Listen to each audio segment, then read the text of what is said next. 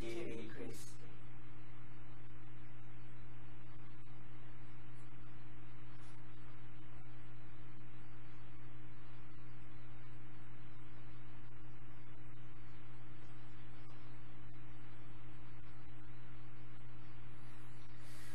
This Friday, within the Octave of Corpus Christi, the epistle is taken from the first letter of St. Paul the Apostle to the Corinthians. Brethren, the tradition which I received from the Lord and handed on to you is that the Lord Jesus, on the night when he was being betrayed, took bread and gave thanks and broke it and said, "Take, eat, this is my body given up for you. Do this for a commemoration of me." And so with the cup, when supper was ended, "This cup," he said, "is the New Testament in my blood. Do this whenever you drink it, for a commemoration of me." So it is the Lord's death that you are heralding whenever you eat this bread and drink this cup, until he comes. And therefore, if anyone eats this bread or drinks this cup of the Lord unworthily, he will be held to account for the Lord's body and blood. A man must examine himself first, and then eat of that bread and drink of that cup. He is eating and drinking damnation to himself, if he eats and drinks unworthily, not recognizing the Lord's body for what it is. And the Holy Gospel is the continuation of that according to St. John. At this time, Jesus said to the Jewish crowd, "My flesh is real food, my blood is real drink. He who eats my flesh and drinks my blood lives continually in me, and I in him. As I live because of the Father, the living Father who has sent me, so he who eats me will live in his turn because of me. Such is the bread which has come down from heaven. It is not as it was with your fathers, who ate manna and died nonetheless. The man who eats this bread will live eternally." Hail Mary, full of grace, the Lord is with thee. Blessed art thou among women, and blessed is the fruit of thy womb, Jesus.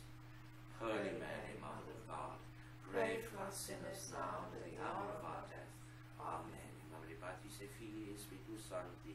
Amen. Carissimi beloved in Christ, welcome to this broadcast Mass on this, as we said, the Friday in the Octave of Corpus Christi. Such is the Church's joy that she enables us to celebrate for 8 consecutive days this wonderful feast in thanksgiving for the institution of the Holy Eucharist.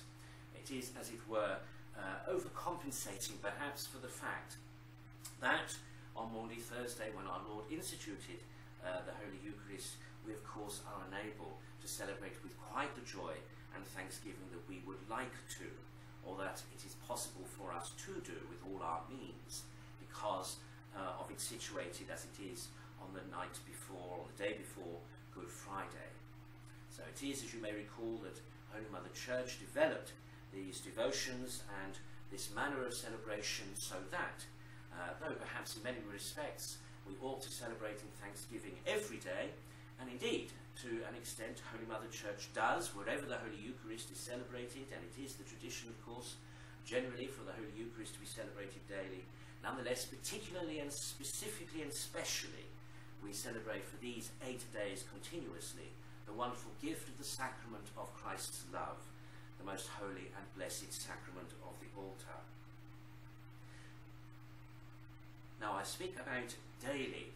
I'm sure, I know, you will be familiar with the Paternoster, with the Our Father, a prayer that our Lord Jesus himself gave to the apostles when the disciples asked, "Lord, teach us to pray." Now, there is a very special Greek word in the context of the Lord's Prayer that is not seen anywhere else in the New Testament. It is not used anywhere else in the New Testament. And it occurs, and it speaks to the Blessed Sacrament itself. It speaks to the bread of life. And that word is epiousios, which is the word for daily. Give us this day our daily bread. Epiousios.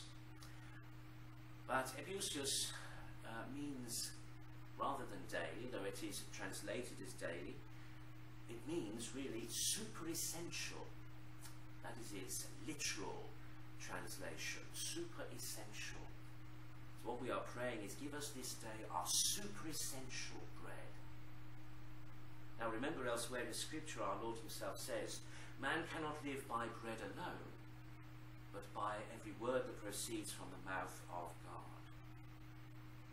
So although in one sense and in a first reading we might interpret, give us this day our daily bread, as a petition to receive that which we need to sustain us materially and physically in this life, it does indeed mean that, but it also means something more than that.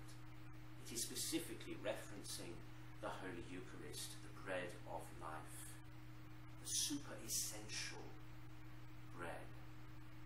This bread of which our Lord himself tells us is his flesh and his blood, the only means by which we are guaranteed eternal life. Baptism gives us salvation, the Holy Eucharist gives us eternal life. Remember that subtext of the Johannine Gospel, of St. John's Gospel, that our citizenship of heaven begins with our baptism, begins with from the moment of our salvation. When we have died to self and been risen anew in Christ, we become citizens of heaven. And so to be sustained as citizens of heaven, we receive this bread of eternal life, this panis angelorum, this bread of the angels, this bread which is not like that bread of manna which fell from heaven and was given to the Israelites in exile to sustain them, but rather, as our Lord says in the Gospel today, a bread that gives eternal life. Yes, sure enough, we will eat this bread. If you want to reduce it to its base element, we will eat this bread, and sure enough we will die physically. But we who eat this blessed bread, we who eat this Eucharist, are eating eternal life, and we will continue to and on in eternal life, even though and despite our physical death.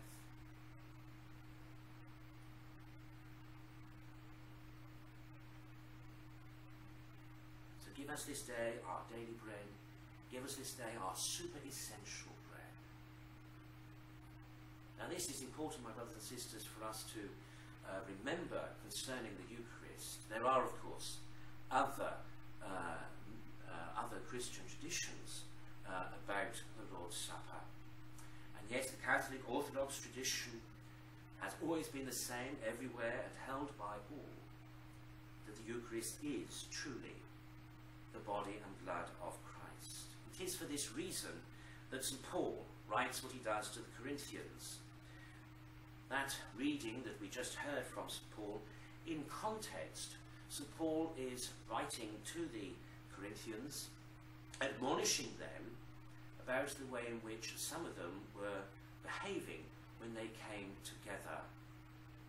Now you may remember, cast your minds back to Acts of the Apostles, which are the witness account, which is the eyewitness account of St. Luke. He is the author, not just of the Gospel, but also of the Acts of the Apostles.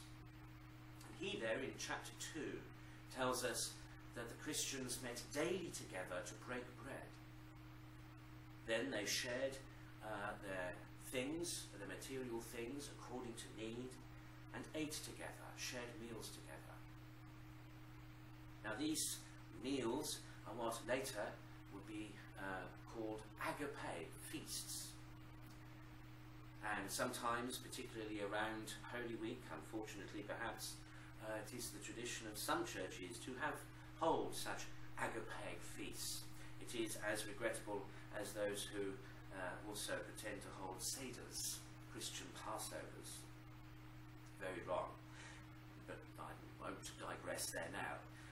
But the agape feast. Now the agape feast, agape, remember, is a word for love, but it is a word for love that really speaks to friendship.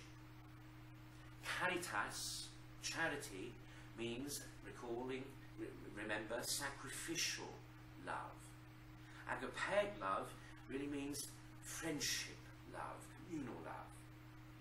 So it is that the meals described in Acts of the Apostles of the early Christians, and what the early Christians were practicing in Corinth, of these agape feasts, were shared fellowship meals.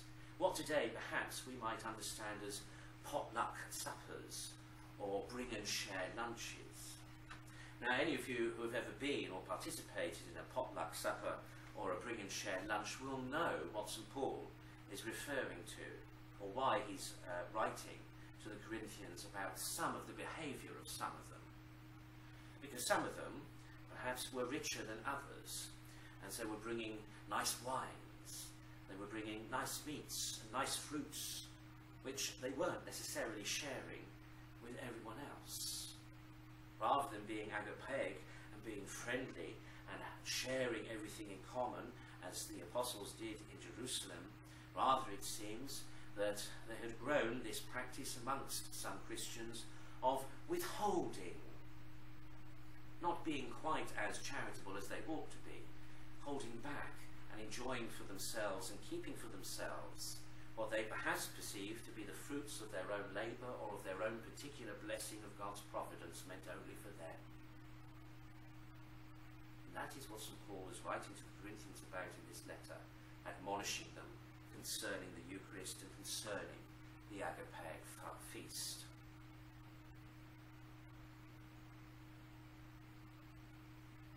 And so he exhorts them in this section that we read is the epistle in the Octave of Corpus Christi. He admonishes them and reminds them about what the Eucharist is, so it is not confused, so it cannot be confused with the Agapeic feast that they are otherwise enjoying after the Eucharist. But here my point that I'm hopefully trying to make is that there is a difference between the Eucharist and the Agapeic feast. There is a difference between the Eucharist, the holy sacrifice of the Mass, the worship of Almighty God, the reliving and representation of Calvary, from the communal fellowship and sharing of a meal. And this point is important because, particularly in the last 50 years or more, since the 60s, it has become quite a popular trait or understanding of the Mass or of the Eucharist to emphasize it as a communal meal. There is an overemphasis in some contemporary liturgies seeking to emphasize the Church coming together as a people and the Church gathering together to share a common meal, which is why sometimes, rather uncharitably perhaps and euphemistically, altars moved away from the wall and celebrated in the round are called the kitchen table. And gone and reduced is the understanding, the key, very important understanding and appreciation that the Mass is the holy sacrifice of Calvary, that the altar is the altar of the cross.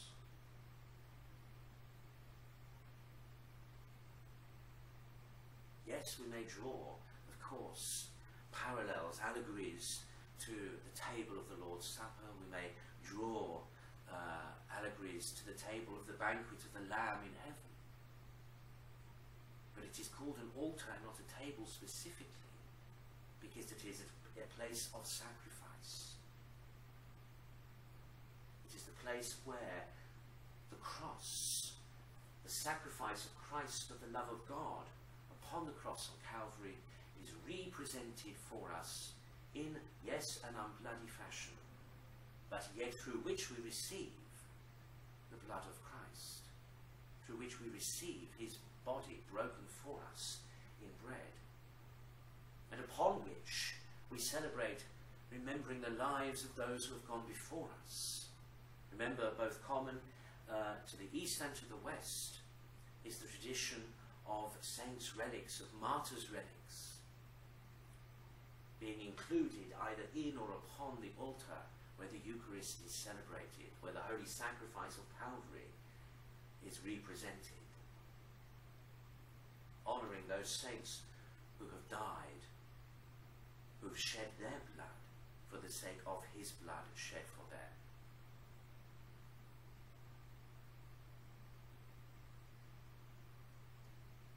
The Mass too, and this is very important, the Mass too is about the worship of Almighty God. It is not necessarily about the people. The Holy Sacrifice of the Mass is the worship of Almighty God by the people. The byproduct, as it were, of their worship of Almighty God in the Mass is the reception then of the gift of the sacrament of his love, of the gift of eternal life, by an assured means in his body and in his blood, in the bread and in the wine.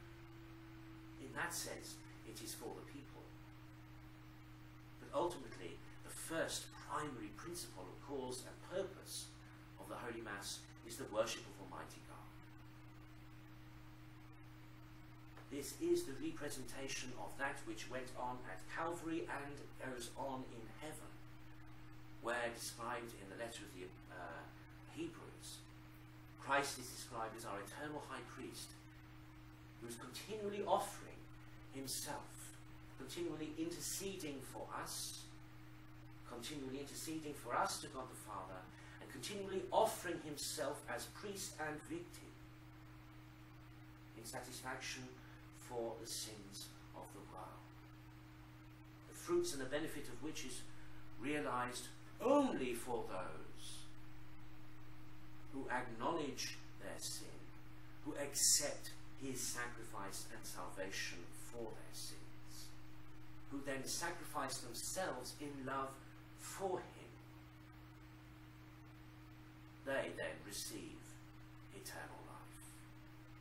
It is they who will then share in the glory of transformation, of transfiguration, of the resurrection body, to be bathed in the resurrection light for all eternity. Perhaps you can see how contemporary liturgies have robbed so many people of the truth of not just the gospel message itself, but of the truth of the worship that is due to Almighty God, of the purpose of coming together. Yes, we come together as the body of Christ. Yes, we come together communally to worship, but we come to worship him. We come primarily to him. It is nice that we can come together. It is nice that we greet each other before Mass. It is nice that we spend time with each other after Mass. Perhaps it is nice that we share a potluck meal or a bring and share lunch. That is nice, but it's not why we come. We come first to Mass to worship God. And this is why the long tradition of the Church in both East and West has been for the priest to face the altar, to face God, because it is not him but Christ who is the bridge, who is the intercessor, who is leading the flock to the Father, to the eternal home. It is for that reason that our vestments are richly decorated on the reverse, traditionally, so that the identity of the priest himself is lost and subsumed into that action of being in persona Christi, being in the person of Christ. It is Christ through him who offers the holy sacrifice of the Mass. It is Christ himself who breathes the words, the transforming words, the very words of life and creation, transforming bread and wine into his body and blood.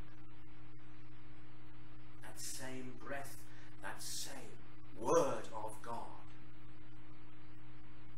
that created all things, without whom nothing is made.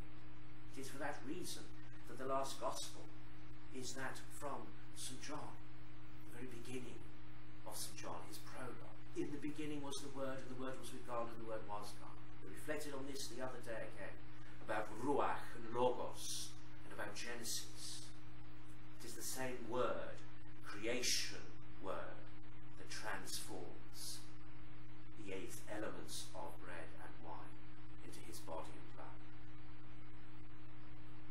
Remember what we reflected yesterday about our faith being incarnational, and it is no accident that our Lord uses bread and wine, that he chose bread and wine. We know that some other traditions alter the species, using various different types of bread or biscuit, using other substances than wine, which is a travesty because our Lord himself instituted and chose those elements. And think about those elements. This is one thing that a contemporary liturgy does make the point very well.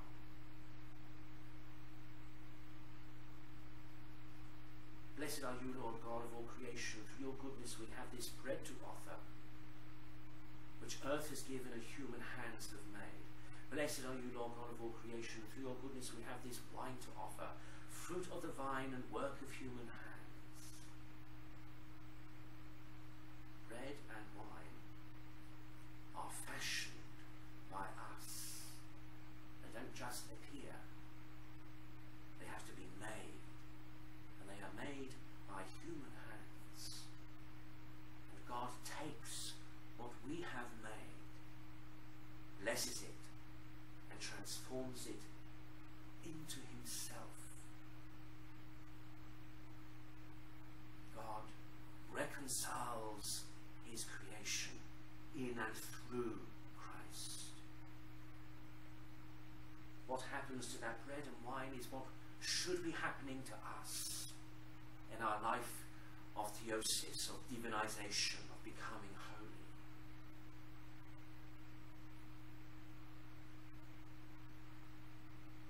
So, my brothers and sisters, let us, during this octave of Corpus Christi, sincerely give thanks for this great wonder and miracle,